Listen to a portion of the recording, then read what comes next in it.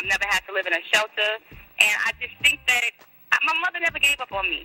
You know, no matter what she went through, and I saw her go through far more. If I thought anything I went through in life was hard, then it was like 100 times that for her. And she never gave up on me, and she never gave up on my sisters and brothers. And I just think that if God is in you, then there's nothing the world can bring against you to break you. If God is in you, you just don't break. You know what I mean? Because you have this faith that He will suffice. He'll give you everything you need eventually, even when you're crying.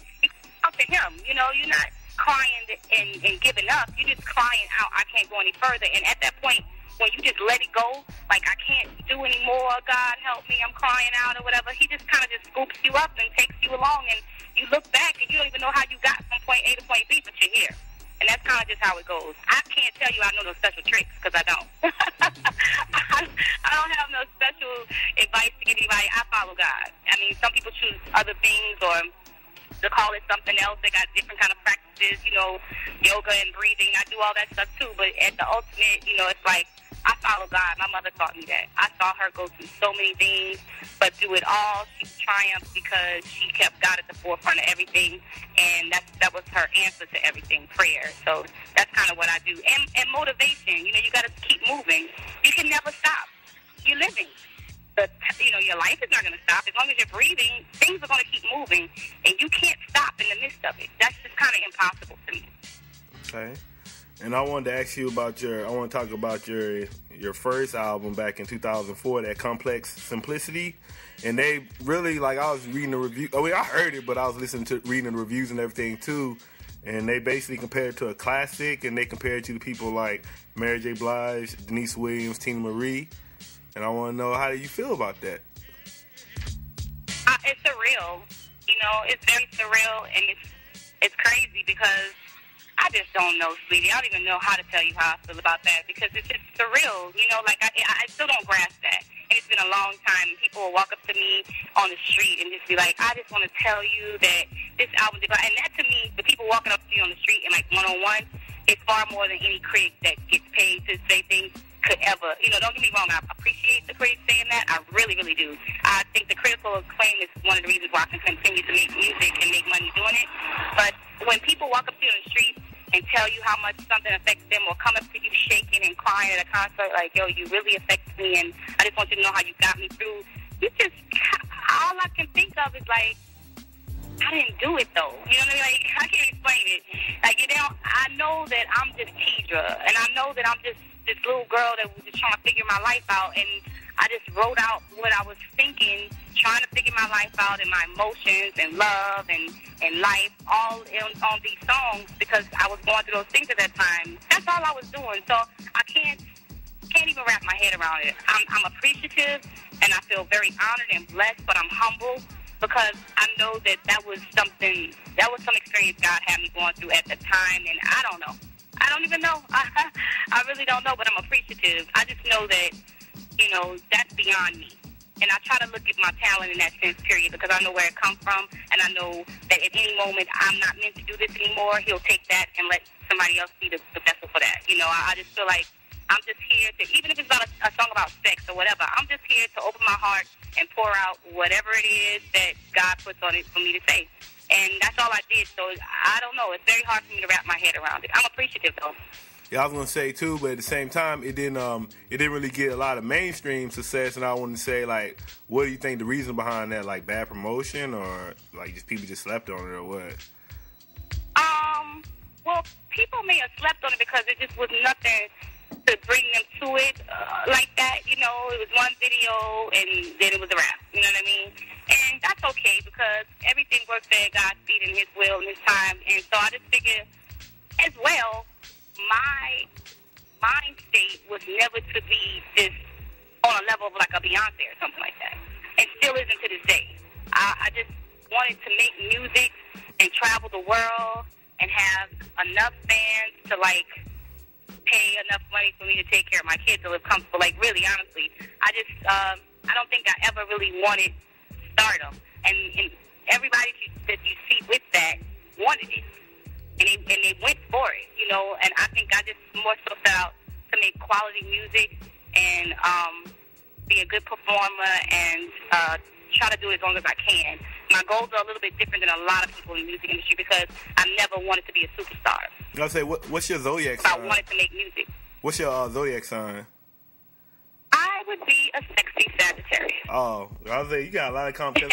I feel the same way, though, because, like, at the same time, I want to be successful, but I don't want to be, like, out there, because, I don't know, I still want a little... I don't want to be out there, sweetheart. I want to be whatever God has for me. But my intention is not to make people love me, because I love myself, and God loves me, and my family loves me.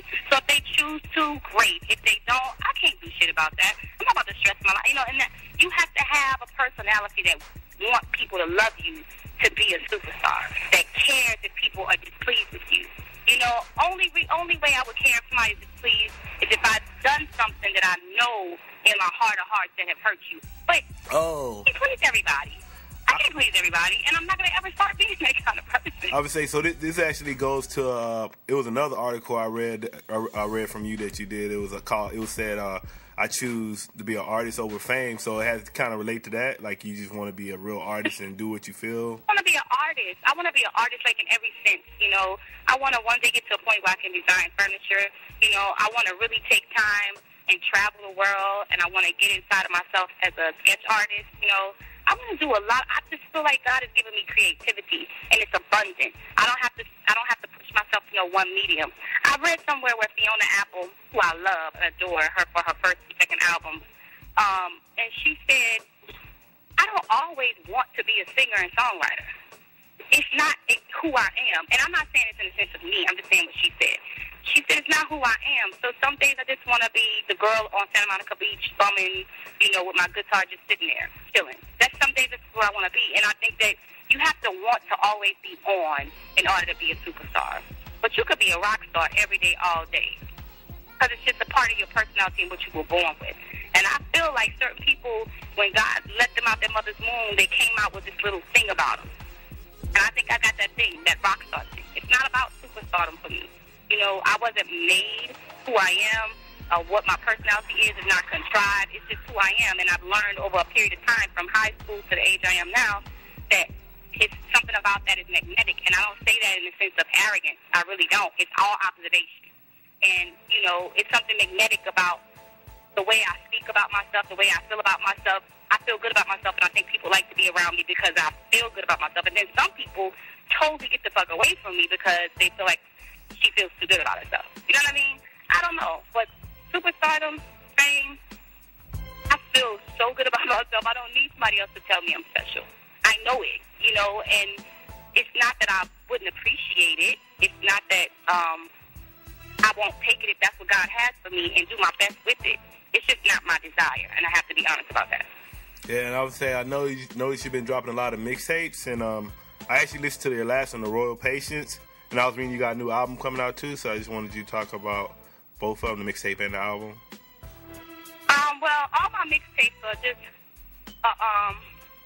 necessary thing I have to do to relieve myself of music, that I have to get it out, and it's most of the time it's songs I've done over a large period of time.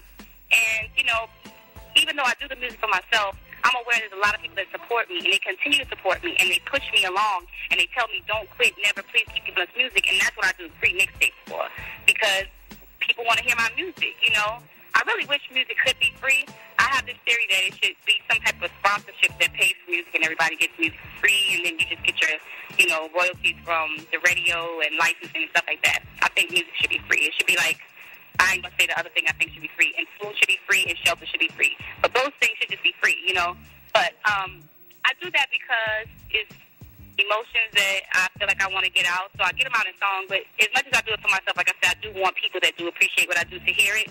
And that's what that's for. And I know I've been taking a very long time to get an album out to everyone. And people get frustrated with me. But I think sometimes when I give them bits and pieces of music to let them know that I'm still doing music, that I have every intention of putting out an album, it's a lot that the consumer don't understand about what it takes to put out an album, and it's all as well.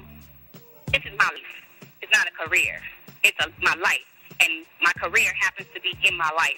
And sometimes in my life, certain things happen where my career can't be the only focus. I have twin sons, and sometimes I have to just fall back and take care of what needs to be taken care of for my home base to be together. And that time had to happen for me, and then get back into music. And then also, as well, shifting careers. You know, at a certain point, I had to look at what was making the money, and writing was making the money. So I just went over there and got the money. But then at a certain point, I just realized, okay, it's time, because I feel exactly like what I said I was, the Young Lioness. You know, I called myself Young Lioness since the first album, but I didn't even know why. But today, I truly understand it. It's very clear. It's time to put out the album, because I understand exactly what I'm talking about now. The vision was given to me a long time ago, but I was working on the vision for years and years and years and years, and that's where you get all these little mixtapes and stuff from, because I hadn't solidified what it was I was supposed to do and what the message that I was really trying to say. And now I got it. So now it's time. And it may be, you know, far along from when people expect it or when they want it, but that's just not how shit works all the time. Yeah, I mean, hopefully people can still rock with me. I would say, actually, like I said, I was listening to the mixtape, like, it's all original music, so shit, it sounds like an album to me, because it's all original music. Yeah, a lot of them are like original stuff. I put a lot of original stuff out, but that's not what I want the Young Lioness to be. You know, don't get me wrong, you might find similarities